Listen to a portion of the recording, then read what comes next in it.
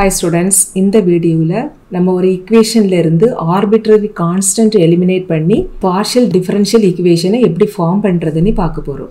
Question பாருங்க, form the partial differential equation by eliminating the arbitrary constants a and b from the equation z equal to a the whole into x plus y plus b. And இந்த equationல நமக்கு ரெண்டு arbitrary constants இருக்குது a and b. இங்க நமக்கு zங்கிறது dependent variable, x and y தான் independent variables. And dependent and independent variables எப்படி கண்டுபிடிக்கணும்ங்கிறது already நான் introduction வீடியோல சொல்லியிருக்கிறேன். தேவைப்படுறவங்க அதையும் பார்த்துக்கோங்க. அதோட லிங்கை நான் டிஸ்கிரிப்ஷனில் கொடுக்குறேன். ஸோ இங்கே நமக்கு number of arbitrary கான்ஸ்டன்ட்டும் number of independent வேரியபிள்ஸும் சேமாக இருக்குது. இந்த டாப்பிக்கில் ரெண்டு டைப் ஆஃப் ப்ராப்ளம்ஸ் உண்டு. ஒன்றில் வந்துட்டு கொடுத்துருக்கிற இக்குவேஷன்லேருந்து ஆர்பிட்ரரி கான்ஸ்டன்ட்டை எலிமினேட் பண்ணிவிட்டு பார்ஷியல் டிஃபரன்ஷியல் இக்குவேஷன் ஃபார்ம் பண்ணுறது, அது ஒரு டைப். அடுத்த டைப்பில் கொஸ்டினில் ஆர்பிட்ரரி ஃபங்க்ஷன்ஸ் கொடுத்துருப்பாங்க, அந்த ஃபங்க்ஷன்ஸை எலிமினேட் பண்ணிட்டோம் நம்ம பார்ஷியல் டிஃபரன்ஷியல் இக்குவேஷனை ஃபார்ம் பண்ணலாம், அது அடுத்த டைப். ஸோ இது வந்துட்டு ஃபர்ஸ்ட் டைப். இங்கே நமக்கு ஆர்பிட்ரரி கான்ஸ்டன்ட்ஸ் இருக்குது.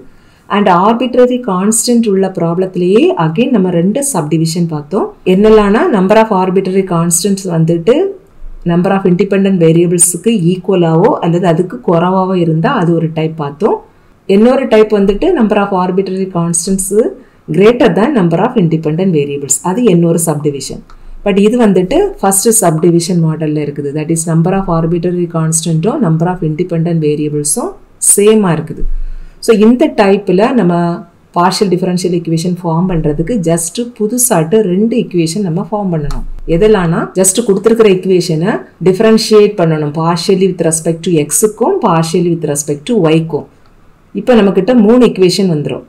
இந்த மூணு இக்குவேஷனை யூஸ் பண்ணி நம்ம a and bயை எலிமினேட் பண்ணால் போதும். we are given z equal to a the whole into x plus y plus b. இப்போ நம்ம a அப்படி உள்ளாடி கொண்டு ப்ராடக்ட் பண்ணால் நமக்கு ax plus ay plus b அப்படி கிடைக்கும். Now just assume this is equation number 1. Now differentiating this equation number 1 partially with respect to x. So partially with respect to x means x only variable, remaining இருக்கக்கூடிய terms எல்லாம் கான்ஸ்டன்டாக treat பண்ணுவோம். But இந்த left சைடில் இருக்கக்கூடிய இந்த z வந்துட்டு dependent variable.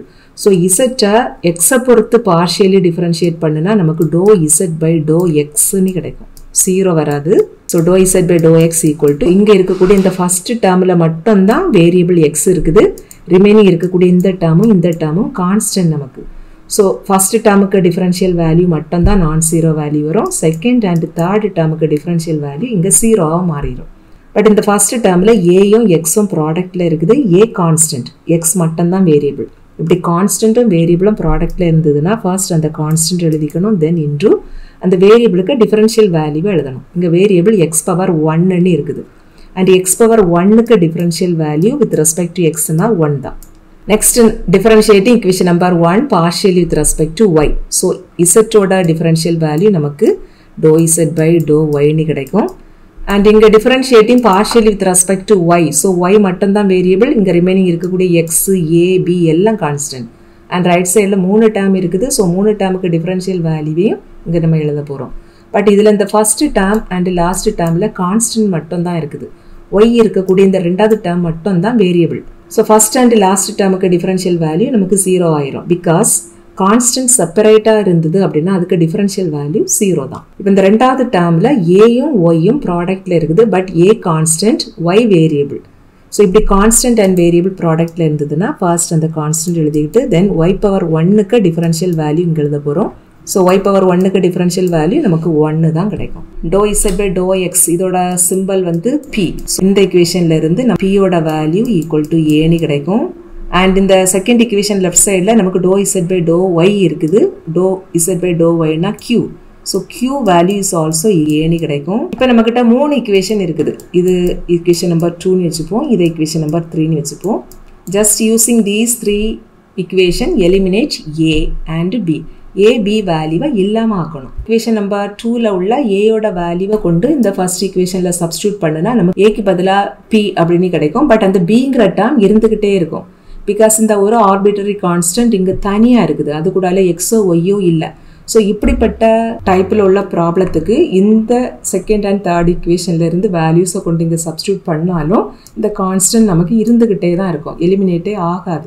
இன்னொரு வேல தான் இதை நம்ம எலிமினேட் பண்ணணும். அதுக்கு நம்ம என்ன செய்தால் போதும்னா ஜஸ்ட் இந்த ஈக்குவேஷன் நம்பர் 2 and 3 மட்டுமே நம்ம இங்கே யூஸ் பண்ணிக்கலாம். பிகாஸ் இந்த ஈக்குவேஷன் நம்பர் 2 and 3ல ரைட் சைடுக்கு வேல்யூ சேமாக இருக்குது, தட் இஸ் ஏ அப்படின்னு இருக்குது. இப்போ இந்த ரைட் சைடுக்கு வேல்யூ சேமாக இருக்குது அப்படின்னா லெஃப்ட் சைடுக்கு வேல்யூவும் கண்டிப்பாக ஈக்குவலாக தான் இருக்கும்.